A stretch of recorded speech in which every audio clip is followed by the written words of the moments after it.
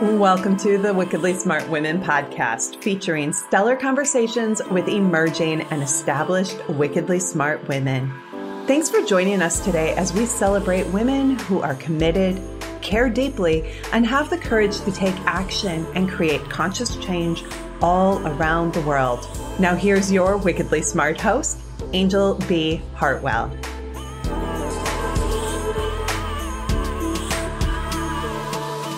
Welcome to another episode of the Wickedly Smart Women podcast, where we celebrate wickedly smart women and provide our listeners with a wealth of wisdom, along with immediately actionable steps to be smarter, spunkier, and more successful in their impact and their leadership. This is your host, Anjel B. Hartwell, and today we welcome our special guest, Maria C. Palmer. Maria hosts 30,000 visitors a month on her social media pages, featuring recipes and her life working in a family restaurant business. Her book, On the Rocks, about the rise of her A-list restaurateur father to his sharp fall ending with a stint in federal prison, was named a 2021 Page-Turner Award finalist. Her family restaurant, the Primadonna, was named one of the top 10 Italian restaurants in America. Maria is a regular co-moderator on Clubhouse, which is where we met, under the Food is Religion Club, the largest and fastest growing food affinity group on the app, hailing 6,000 members. I am so excited to have you here with me today, Maria. Welcome to the show. Thank you so much. I'm so excited to be here, Anjel. Well, I am a little bit of a foodie myself. I love food. Who doesn't love food?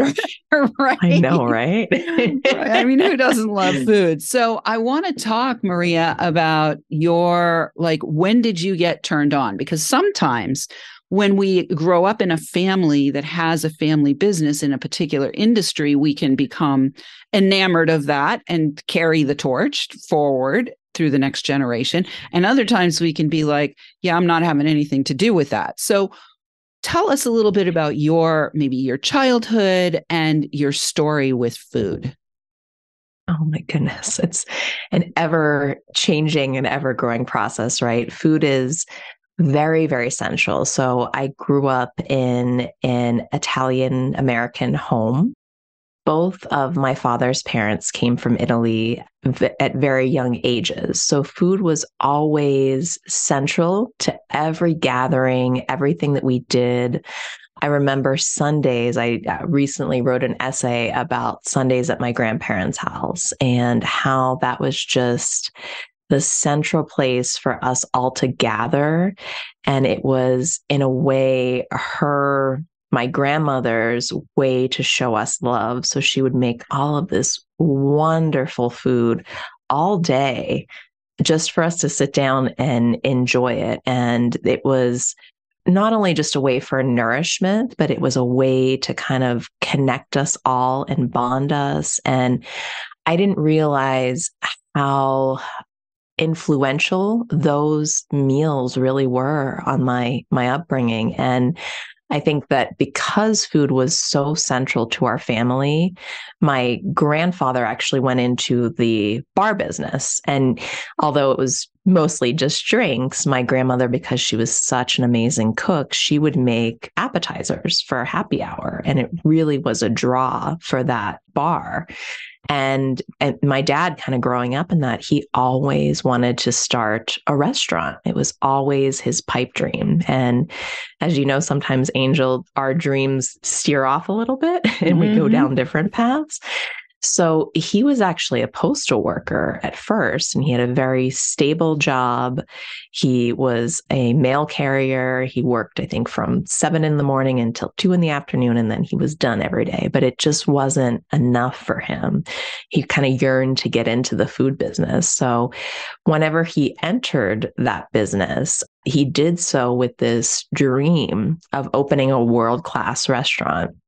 But what he didn't have is he didn't have the knowledge of it, and he did not have the money to do so either.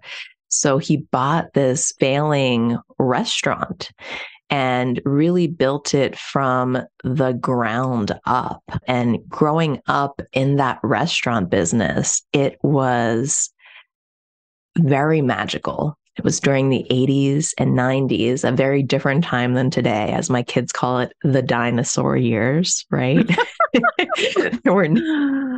They really do. They said, wait, you didn't have a computer, no telephone, no nothing. But what we did have was I had this whole, kids now, they have these plastic play sets. They play kitchen, they grill for you, they do all these things. I had the real thing.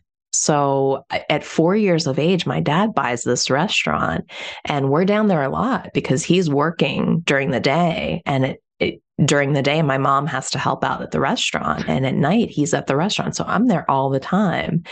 And I'm having this really magical experience because all of a sudden now I'm a server serving my teddy bears, pasta. I'm a bartender. My Barbies are getting a little cocktail after they come back from Malibu or whatever Barbies do, right? I'm becoming a cook. I'm looking in the kitchen and seeing what ingredients I could sort of mix together. So growing up in the restaurant really had its perks. The flip side of that, and that was the first part of your question, is there was also a lot of jealousy there, right? Because my dad went from this 7 to 2 very easy job where he spent a lot of time with us, doing things with us. And then all of a sudden now he's working that job on top of trying to open this restaurant. We never saw him. And the restaurant kind of became this third child. I call it the little brother that I never had, right? And so it was annoying at times because he was there all the time. And we didn't want to be there all the time. We had other things to do. So we just didn't see him quite as much. So there was definitely a yin yang, a time where I think I didn't love the restaurant, but it all kind of started coming back again. I would say whenever I was in high school and college, whenever I started working at the restaurant with my father, and I started not only just learning about how to serve people and learning about food and learning the process, but learning about dealing with the public and how to interact with people that you may not be familiar with or may not be easy. I always joke and I say, I'm master's educated. I went to Pepperdine for my master's in psychology. I went to Syracuse undergrad for, at first broadcast journalism, then public relations. And I always say, where I learned the most, where I was educated the most, it was at 801 Broadway Avenue at the Primadonna restaurant in McKees Rocks, PA. We learned so much about life there. That is something that you just can't, yeah, of course. Can't take away. Yeah. You got PR and psychology for sure in a restaurant. No doubt about that. I worked in a restaurant myself. My first real job was in a restaurant that was just down the street from my house. And the interesting thing, I went in when I was like 16 to the restaurant, and my first day, I knew nothing, and they told me to make the coffee, and I knew nothing. I didn't know anything about anything, and there was no training. This was back before the dinosaur days, pre-dinosaur days. So if you think the 80s and 90s were dinosaur days, this was pre-dinosaur days. And the owner / chef, he had his bottle of vodka open first thing in the morning. So like by noon after the lunch rush, he was up at the house, passed out. And I was left all by myself to make sure that the 12 knives, we had 12 knives, to make sure that all the knives got pulled off the table and washed quickly to give back to the next customer while simultaneously cooking and making coffee and all the other fun things. So I have a little bit of restaurant under my thumb. I definitely do not have a top 10 Italian restaurant in America experience. So I want to ask you, Maria, now, tell us a little bit about what inspired you to write this book. Obviously, there was the dad is busy all the time at work. How does dad go from postmaster all day, working at the restaurant all night to suddenly going into federal prison. And what happened there? There was a long time span between the two. So he only really worked 2 jobs. I think for the first year he was in operation just to make sure that this was going to stick, because he was able to hold his job at the post office just in case it wasn't going to work. But he just had this outward determination that no matter what, he was going to make this happen, because this was really his dream. And so he really did the impossible, and he built it from the ground up, and he built it without the help of Zoom or Clubhouse or Yelp or even MapQuest. You know, the Primadonna became a destination, but it definitely was a destination that people, if they needed directions, they were getting a trip to it. You know, it wasn't easily accessible. There were no viral videos or anything like that. So he really did this by making one relationship at a time with people, and also functioning in a town that was, and if you're not familiar with Pittsburgh, Pittsburgh had a large boom right around the steel mill times, and many immigrants moved in. And so Pittsburgh's very similar to Boston, where you have these enclaves of different nationalities that kind of live and support one another. So McKees Rocks, Pennsylvania was a heavily immigrant area, specifically Southern Italian Calabrese people. And that's where they all lived. And that happens to be what my dad's father was too, even though my dad was not originally from McKees Rocks, Pennsylvania, but just trying to figure out how to break in to that particular neighborhood was not easy. And this is not the type of neighborhood that if you're going to Pittsburgh, it's not on like the top 10 places that you want to see. It's probably like the top 10 places that you might try to avoid. Other than McKees Rocks was largely unknown until this past winter, when the Buffalo Bills NFL player Damar Hamlin collapsed on the field. He is actually originally from McKees Rocks, Pennsylvania, and the alley of the charity that he's been raising money for shares an alleyway with what once was my father's restaurant. But building that restaurant was really a struggle, and he was able to get that one great review that led to bigger and greater things. And I have to laugh at your little story about only having 12 knives. So the day after his big review, and the critic that reviewed him told him, listen, you're not going to be able to handle this business. You're a kid with a neighborhood place. And my dad said to him, listen, like, I'm a diamond in the rough. If you give me what I deserve, I'll make you look good.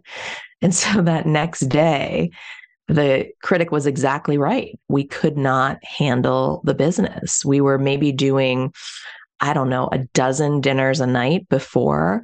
All of a sudden, it's 50 dinners in an hour. And at one point, we ran out of plates. So nothing came out for like an hour. And my dad comes into the kitchen and says, what is going on here? And they said, well, we're just waiting for people to be done. Why are you waiting for other people to be done? Like, you need to be cooking and getting these meals out. We have no plates. Yeah. What? Yeah. So my grandmother had to drive down plates because, you know, what does every Italian guy do whenever he's in trouble, right? He calls his mother. Yeah, you call Mom. Well, we're going to talk about him getting in trouble after the break. We're going to take a quick break right now because he called his mom for the plates. I'm curious about whether he called his mom for the stint in federal prison. But right now, we need to take a short break. So when we come back, we'll get more about that story. Wickedly Smart Women, we could use your help. If you are enjoying the show, please consider joining our community, making a donation at www.wickedlysmartwomen.com, and sharing with your lovely lady friends that might benefit from our content. Please help a gal out and let your sisters, mothers, daughters, friends, and colleagues know about the show so that we can serve them too. I want to say a big thank you to all of our listeners who are downloading, rating, and reviewing. We're welcoming thousands of downloads from all over the world. We're up to 108 countries now. So we're going to shout out this week to our listeners. Of course, we have to shout out to our listeners in Italy. And we will also shout out to our listeners. Why don't we make Pennsylvania? We'll put Pennsylvania on the list there. And our listeners in Bolivia. And we will be right back with Maria Palmer.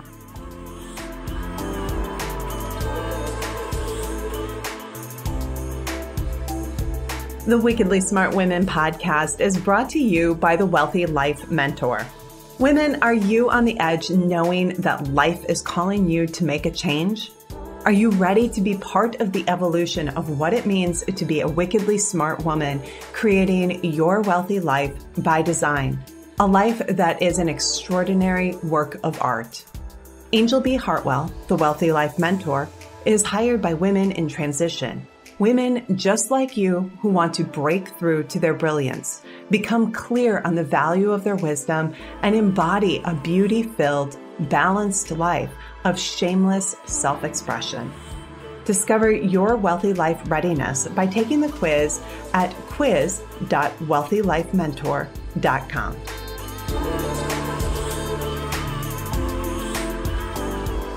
And we are back with Maria Palmer. Before we went to the break, we were talking about her dad calling his mom to get extra plates. But before we go deeper into that story, we want to make sure that you know how to find Maria. She is at mariacpalmer.com. And we will have that for you in the show notes. All of her connection data is there on that website.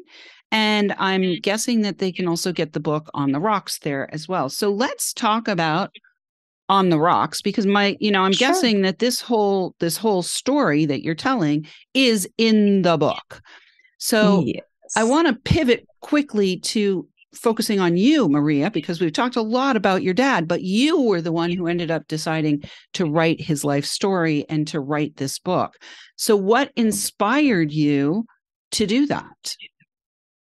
Well, at the time, this has been a 17-year journey for me. And whenever my father lost the restaurant because he was under federal investigation and eventually pled guilty to tax evasion charges and spent some time in federal prison, and we sort of lost everything that he built as quickly as he built it. So losing that was a really challenging loss for him. It was very similar, as I had joked earlier in the show. It was the third son that he never had.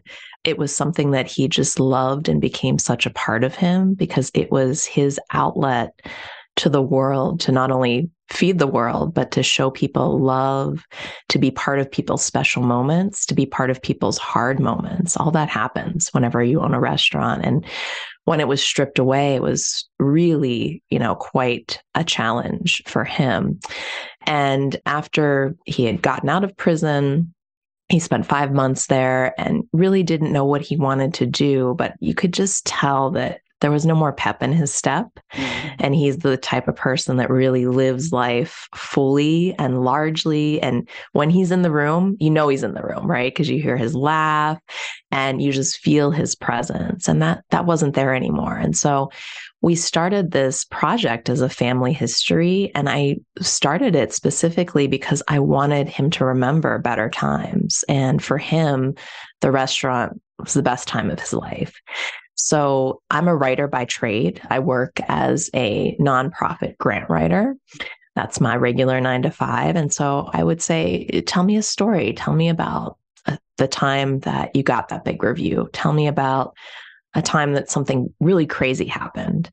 And I had those old-fashioned tape recorders, that you would use to record lectures. Dinosaur days. I would just, exactly, dinosaur days, right? I would just let him run with it and I would just let him talk. But, the writer in me kept on hearing these stories and saying, yes, it's my dad, and everybody thinks their family's interesting, right? But there was this commercial element to it. He would say things like, did I ever tell you about whenever Johnny from the Rocks came into the restaurant and he brought this stripper and they got into a fight after hours and he left the stripper and I had to take her back home? And I'm like, no, do tell.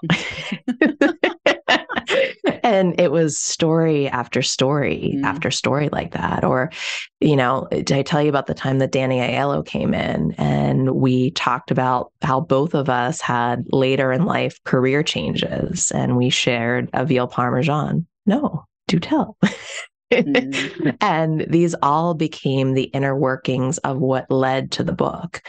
Now, whenever I figured out I wanted it to be a book, there's this Peter principle. I don't know if you've ever heard of it, where you can promote somebody beyond their capacity. And so I had done as much as I could do, and I couldn't do anymore. And so I knew at that point that I needed some help to get it all together. And I had this wonderful teacher, my AP English teacher, Ruthie Dines, now Ruthie Robbins. And she grew up in McKees Rocks, and she's the exact same age as my father. And she was a customer at the restaurant and also my favorite teacher. And I was friends with her oldest son, and she had just recently gotten divorced. She moved to Buffalo, New York, and she was spending her free time editing books for a writers group in Buffalo. And so she had heard that I was writing the story, and she said, can I take the story to the writers group? I'd like to see, what they think. And so she did, and, confirmed what we already knew. It needed a lot of work, but it had a lot of potential. And so from that moment on, we started working together, and we were co-authors on this project, and we worked throughout the pandemic to finish it and to polish it. And we decided to write it in his voice and to take back our pen and to tell the story that just abruptly ended so tragically. And now it has a happy ending, and there's a second wind. So beautiful. Well, and it's a 2021 Page Turner Award finalist. So, those who are listening are listeners around the world. If you want to get a hold of this book and get inspired by this wonderful story, I would highly recommend it. So we have only a few minutes left, Maria. So what I'd love to have you do now is just talk a little bit about what do you most want our listeners to know, either about this story, about you as a writer, about food, about, this mythic, heroic journey of taking a dream and putting it into reality. Pick any one of those and let our listeners know what's really on your heart to share here at the very end. Sure. I think I'm going to kind of close this because, life is hard sometimes, right? And I think if anything is evident, and what I want people to take away from this is that we can sometimes be on our highest of highs. Whenever everything happened with my father before his downward spiral, he couldn't have been more on top of the world. He had just gotten a Dorona Award, which is equivalent to a James Beard Award. He was just named one of America's top 10 Italian restaurants, top 10 restaurateurs in America. We had celebrities, broadcasters, sports stars, you name it, coming into the place. And then it all changed with one knock on the door. And that was whenever the federal government came looking and telling us that he was under investigation for somebody mentioning his name in a federal grand jury. And so what I want to tell listeners is that doesn't have to be the end of your story. What happened after then in my second book that I'm working on right now is I had a huge downward spiral, panic attacks, anxiety, depression. I had no purpose, and I tried so hard to run away from those problems. I went to California to get away from those problems, but they hopped in my suitcase. But just know that one of your worst days could turn out to be, in essence, something that you can get through, and that the most successful people in life, and I strongly believe this, I tell this all the time to the nonprofit clients that I work with right now, are not the smartest people. They're the most resilient people. So we all make mistakes. We all fall. But if you can stand up and you can hang on, dust yourself off, And even if you can just do one simple task, like put one foot in front of the other, or schedule sleep and eating, and that's it, that's okay. Because the next day you're going to grow more, and you're going to get better, and you're going to heal, and you're going to be a much fuller person because of these things. The most beautiful thing on a tiger is the stripes, right? And we earn those from the hard challenges that we go through. So that's what I want listeners to take away from this, is that your story doesn't have to end whenever something horrible happens. You can turn it into something very positive. And now where we're all sitting, and where my dad's sitting, he lost everything. And now looking back on it, he's going through one of the happiest moments in his life. And he said, Maria, I haven't been this happy since my restaurant won all of these awards, because I'm getting the full circle now, and people are getting a chance to know my story and to appreciate what I've gone through, and I can teach them the lessons on the other side. And I think that is a really nice way to kind of end our conversation. Beautiful. Well, I just want to tie a little bow on that and say, if we're going to talk about going full circle, it feels to me, and this is just like a intuitive feeling, it feels to me like your grandmother, who was giving people food all day long, was watching over, the whole family throughout this entire journey. And it was the grounding in that deep family connection and the nourishment from that has allowed both your dad and yourself to have the kind of resilience that you're talking about. So I don't know what your grandmother's name was, but why don't we give her a shout out too? Yes. So my grandmother's name was Helena, and that's actually the name of my oldest daughter too. And whenever you said that, Anjel, it just warms my heart so much, because we always had such a special, wonderful connection, and she left this world very suddenly. So to hear that, she's kind of a part of this full circle, that just makes my heart smile tenfold. So thank you. You are so welcome. All right, beautiful people, listeners, we do love feedback. We are at the end of this episode, and we'd love to have you let us know what you thought of it. So please go right now to www.wickedlysmartwomen.com to join our community, share your takeaways, ask questions, or submit guest suggestions. Thank you so much for tuning in. Keep your ears open, and remember, you are a wonderful woman. Thanks for tuning in, downloading, and listening. Be sure to rate and review Wickedly Smart Women on Apple Podcasts and share with other women who can benefit from today's episode. Wickedly Smart Women is the premier podcast series for informing, activating, and inspiring the leader who carries profound wisdom and knows that now is the time to welcome wealth. We welcome your feedback and guest suggestions and invite you to subscribe to our mailing list to be notified of each new episode at wickedlysmartwomen.com.